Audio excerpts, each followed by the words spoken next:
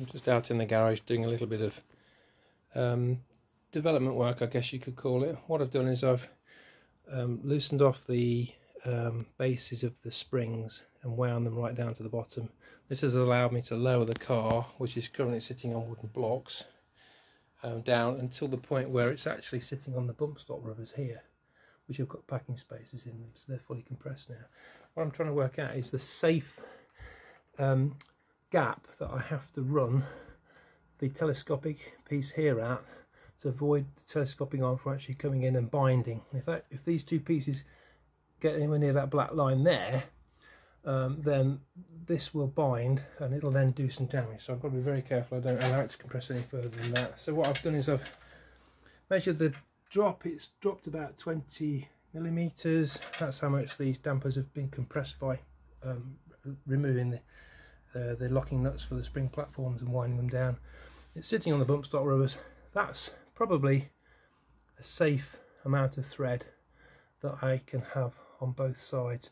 I can't really afford to allow the telescopic arm there to get any closer, otherwise, like I say, it'll risk binding. Now the 38 gram Penske rubber just about fits in the middle, but it really is only being compressed at this lowest point here for when the suspension is fully compressed. What I need to do is put this back on again and then get some spacers to sit either side of the Penske rubber, just so that it's applying pressure earlier as the compression, as the suspension is compressed. So I will dismantle it all now, put that rubber back on again, and see what I can do for packing spaces to try and make it operate a bit sooner. And then I'll wind the platforms back on again, back to where they were originally, and restore everything back to how it was, and then we'll see how it looks. Well, just to finish off from the previous video, the spring platforms have been put back to their original positions.